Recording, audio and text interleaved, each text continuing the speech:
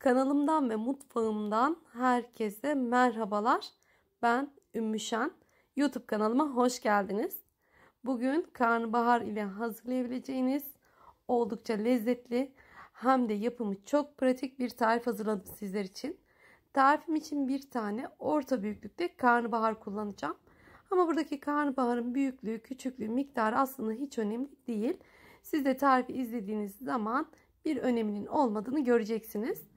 Şimdi karnabaharımın çiçeklerini ayırarak tarifime başlıyorum. Küçük küçük çiçeklere ayırdığım karnabaharı bir süzgece alıyorum. Bol suyla yıkadıktan sonra ocağın başına geçiyorum. Uygun bir tavaya karnabaharları alıyorum.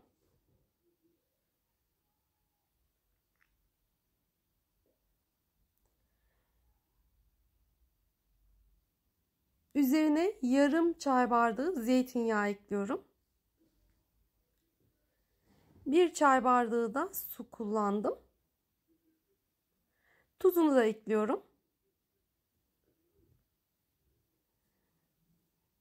Kaşıkla şöyle bir alt üst edeceğim. Kullandığım yağ karnabaharların her yerine gelsin diye.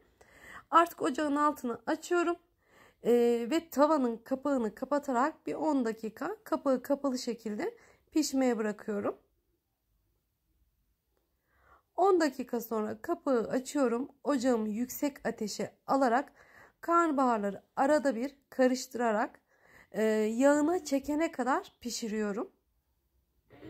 Bakın şöyle size yakından da göstereyim. Yağına kadar çektirdim. Kullandığım su hiç kalmadı.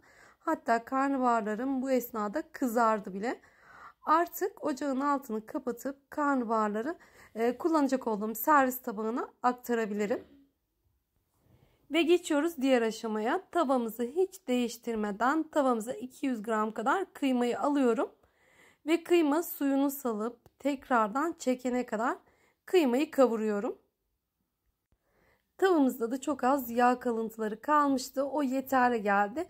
Kıymayı güzelce kavurdum. Şimdi üzerine bir tane küçük küçük doğradığım soğanı ekliyorum.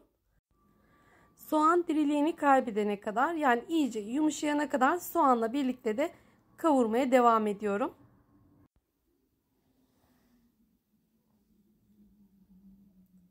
Ve lezzetlendirmek için bir tatlı kaşığı kadar tereyağı ekledim.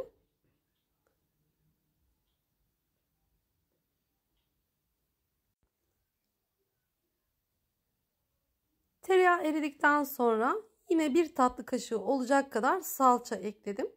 Salçayı da 1-2 dakika kavurduktan sonra güzelce karıştırıp diğer malzemelerimi eklemeye devam edeceğim.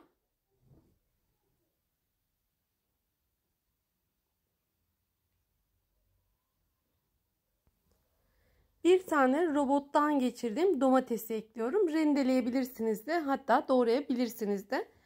Domatesi ekledikten sonra şöyle bir karıştırıp baharatlarını ekleyeceğim.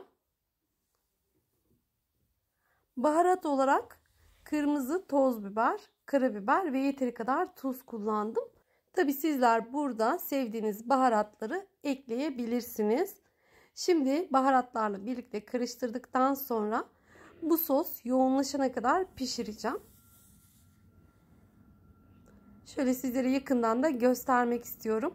Oldukça koyulaştı. Domates suyunu tamamen çekti. Artık ocağı kapatıyorum ve karnabaharın başına geçiyorum.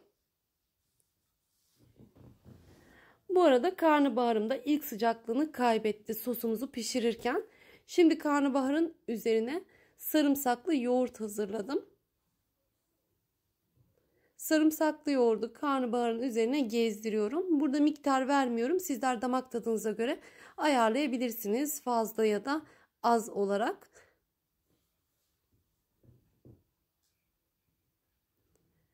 Yoğurdun üzerine hazırladığım kıymalı harcı ekliyorum. Burada kıymalı harcın ilk sıcaklığının geçmesini beklerseniz daha iyi olur. Ben çekimi yetiştirmek adına sıcak sıcak koydum. Onun için yoğurdumu biraz sulandırdı. Ve son olarak üzerine ince kıyılmış maydanoz serpiyorum.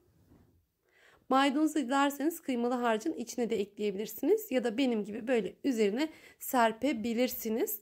Umarım beğenmişsinizdir. Umarım denersiniz ve denediğinizde fikrinizi benimle yorumlar kısmında paylaşırsınız. Bugünlük de benden bu kadar diyorum. Videomu bitirmeden önce sizlerden küçücük bir ricam olacak. Beğeni yaparsanız ve yorum kısmına herhangi bir emoji bırakırsanız çok mutlu olurum. Çünkü böylelikle beni desteklemiş oluyorsunuz. Ve ben destekleriniz için her birinize ayrı ayrı teşekkür ederim. Yepyeni tariflerde görüşmek dileğiyle. Hoşça kalın. Kendinize çok iyi bakın.